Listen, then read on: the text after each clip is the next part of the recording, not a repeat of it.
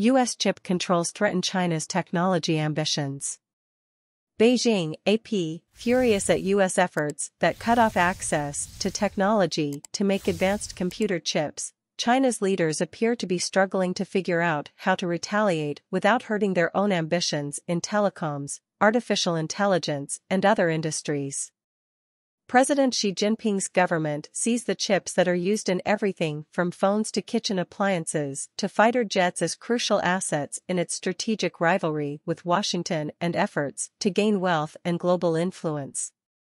Chips are the center of a technology war, a Chinese scientist wrote in an official journal in February.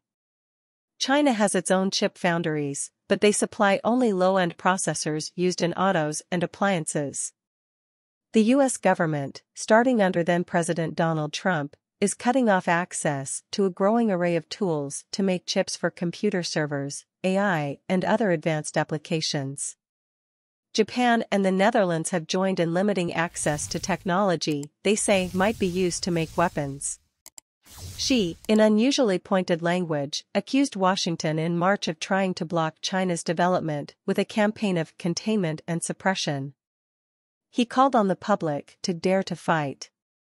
Despite that, Beijing has been slow to retaliate against U.S. companies, possibly to avoid disrupting Chinese industries that assemble most of the world's smartphones, tablet computers, and other consumer electronics.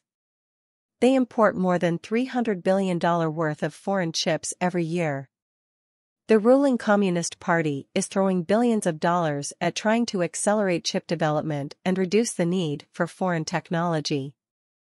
China's loudest complaint: it is blocked from buying a machine available only from a Dutch company, ASML, that uses ultraviolet light to etch circuits into silicon chips on a scale measured in nanometers, or billionths of a meter.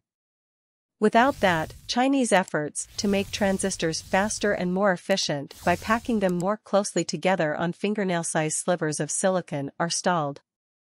Making processor chips requires some 1,500 steps and technologies owned by US, European, Japanese, and other suppliers.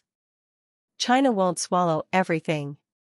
If damage occurs, we must take action to protect ourselves, the Chinese ambassador to the Netherlands, Tan Jian, told the Dutch newspaper Financieel Dagblad. I'm not going to speculate on what that might be, Tan said. It won't just be harsh words. The conflict has prompted warnings the world might decouple or split into separate spheres with incompatible technology standards that mean computers, smartphones, and other products from one region wouldn't work in others. That would raise costs and might slow innovation. The bifurcation in technological and economic systems is deepening, Prime Minister Lee Hsien Loong of Singapore said at an economic forum in China last month. This will impose a huge economic cost. U.S.-Chinese relations are at their lowest level in decades due to disputes over security, Beijing's treatment of Hong Kong and Muslim ethnic minorities, territorial disputes, and China's multi-billion-dollar trade surpluses. Chinese industries will hit a wall in 2025 or 2026 if they can't get next-generation chips or the tools to make their own, said Handel Jones, a tech industry consultant. China will start falling behind significantly, said Jones, CEO of International Business Strategies. Beijing might have leverage, though, as the biggest source of batteries for electric vehicles, Jones said. Chinese battery giant CATL supplies US and Europe automakers. Ford Motor Company plans to use CATL technology in a $3.5 billion battery factory in Michigan. China will strike back, Jones said. What the public might see is China not giving the US batteries for EVs. On Friday, Japan increased pressure on Beijing by joining Washington in imposing controls on exports of chip-making equipment. The announcement didn't mention China, but the trade minister said Tokyo doesn't want its technology used for military purposes. A Chinese Foreign Ministry spokeswoman, Mao Ning, warned Japan that weaponizing sci-tech and trade issues would hurt others as well as oneself. Hours later, the Chinese government announced an investigation of the biggest U.S. memory chip maker, Micron Technology Incorporated, a key supplier to Chinese factories. The Cyberspace Administration of China said it would look for national security threats in Micron's technology and manufacturing but gave no details. The Chinese military also needs semiconductors for its development of stealth fighter jets, cruise missiles, and other weapons. Chinese alarm grew after President Joe Biden in October expanded controls imposed by Trump on chip manufacturing technology. Biden also barred Americans from helping Chinese manufacturers with some processes. To nurture Chinese suppliers, Xi's government is stepping up support that industry experts say already amounts to as much as $30 billion a year in research grants and other subsidies. China's biggest maker of memory chips, Yangtze Memory Technologies Corporation, or YMTC, received a 49 billion yuan, $7 billion, infusion this year from two official funds, according to Tianyanka, a financial information provider.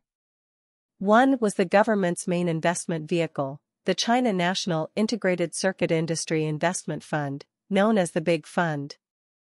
It was founded in 2014 with 139 billion yuan, $21 billion, and has invested in hundreds of companies. The Big Fund launched a second entity, known as the Big Fund 2, in 2019 with 200 billion yuan, $30 billion.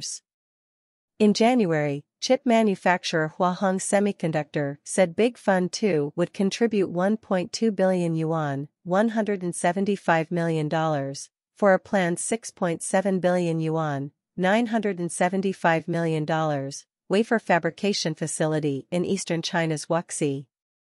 In March, the cabinet promised tax breaks and other support for the industry. It gave no price tag. The government also has set up integrated circuit talent training bases at 23 universities and 6 at other schools. Semiconductors are the main battlefield of the current China-US technology war, Junwei Luo, a scientist at the Official Institute of Semiconductors, wrote in the February issue of the Journal of the Chinese Academy of Sciences. Luo called for self-reliance and self-improvement in semiconductors. The scale of spending required is huge. The global industry leader, Taiwan Semiconductor Manufacturing Corporation, or TSMC, is in the third year of a 3-year, $100 billion plan to expand research and production.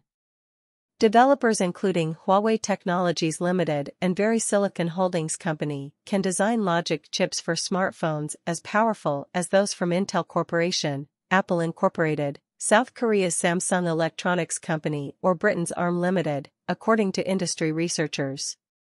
But they cannot be manufactured without the precision technology of TSMC and other foreign foundries. Trump in 2019 crippled Huawei's smartphone brand by blocking it from buying U.S. chips or other technology.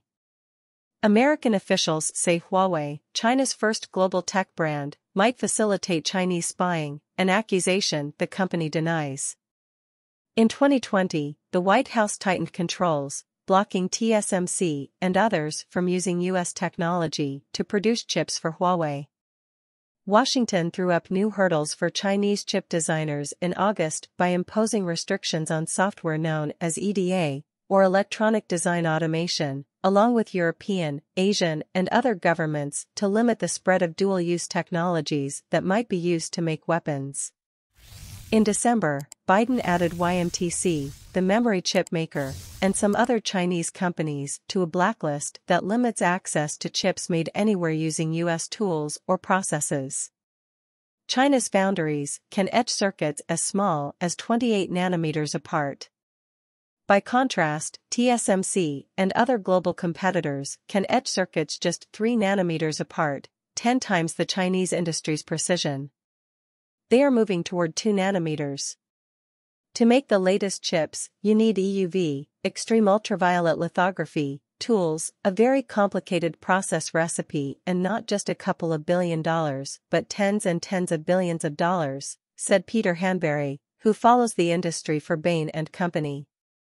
They're not going to be able to produce competitive server, PC, and smartphone chips, Hanbury said. You have to go to TSMC to do that. China's ruling party is trying to develop its own tool vendors, but researchers say it is far behind a global network spread across dozens of countries. Huawei said in a video on its website in December it was working on EUV technology. But creating a machine comparable to ASML's might cost $5 billion and require a decade of research, according to industry experts. Huawei didn't respond to a request for comment. The day when China can supply its own EUV machine is very far away, said Hanberry.